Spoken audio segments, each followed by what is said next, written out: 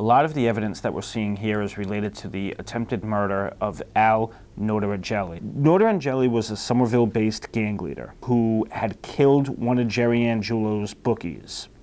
Jerry Angiulo then asked the Winter Hill gang to carry out the assassination of Notorangeli. Multiple times, Martirano and others made that attempt. Martirano described in court how he would follow in a car and broadside that car multiple times, and that's the cars that you've seen, bullet-ridden cars.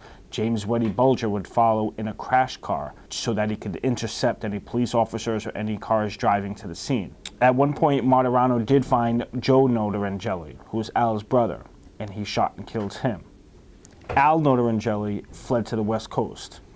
In 1973, he asked Howie Winter to set up a truce meeting with Jerry Angiulo. He promised to pay $50,000 to the family of that bookie that he killed.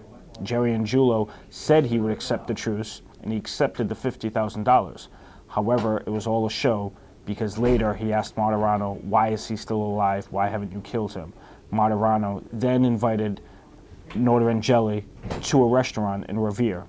When Notorangeli got into his car, Martirano shot and killed him. James Bulger was in the car behind them.